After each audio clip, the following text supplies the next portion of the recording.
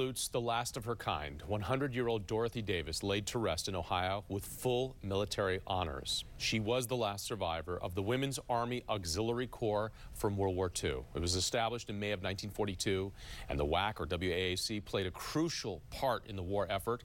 One of the few African Americans in the program, Davis's daughter says her mother faced discrimination but was never deterred.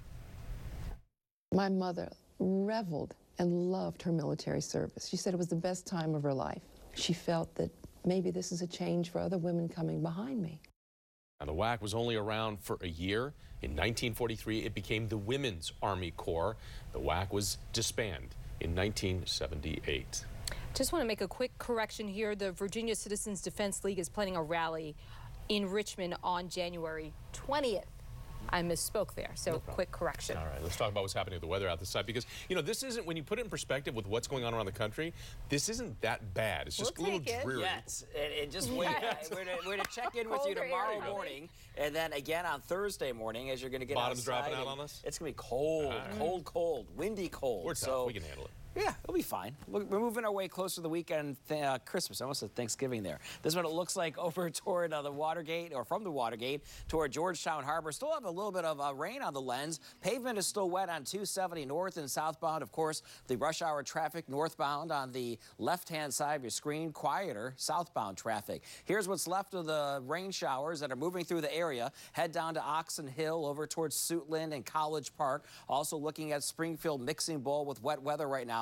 But head just off toward the west over to city of Fairfax into Reston, Manassas. You are now drying out, and there's not a whole lot more in terms of wet weather behind this once it moves on out of here. In fact, our skies are going to begin to clear, winds are going to kick up, and those wind chills are going to kick in. Take a look at these wind chill factors out there right now. 24, that's what it feels like at Elkins, West Virginia. Compare that to 32 at Reagan National, 37 in Richmond, and just 2 hours ago it felt like 52 degrees there. So big changes around the way. Feels like temperatures through this evening, if you're doing shopping or going out to eat, will drop down to the upper 20s to around 30. And our futurecast shows our skies beginning to clear, at least inside and around the Capitol Beltway, by about 8:30, 9 o'clock tonight. And then everyone clears on out by early tomorrow morning. And if you're getting up extra early, you're going to want to bundle up. Actual air temperatures tomorrow, upper 20s to lower to middle 30s. We'll see highs tomorrow that will only make it into the lower 40s, but at least we're going to have a good amount of sunshine, so grab the sunglasses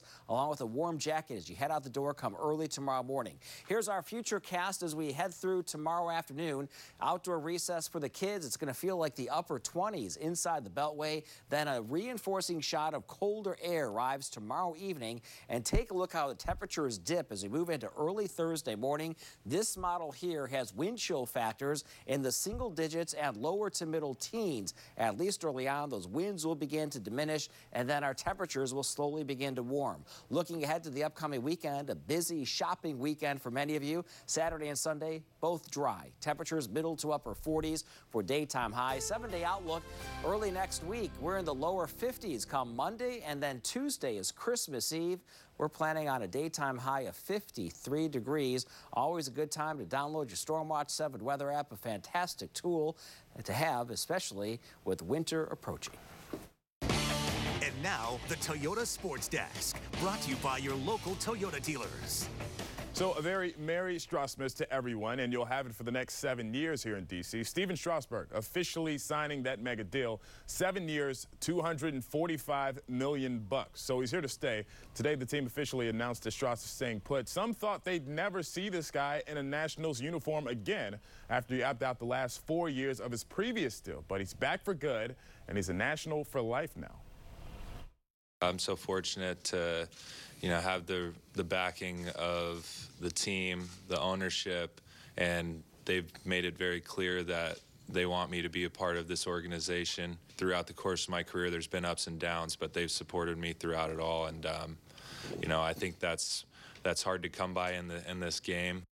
All right, in football, last day of minicamp for D.C.'s newest team, the D.C. Defenders. Next for them is training camp, and then they open up the season February 8th at Audi Field. You can see that game right here on ABC 7. As for minicamp,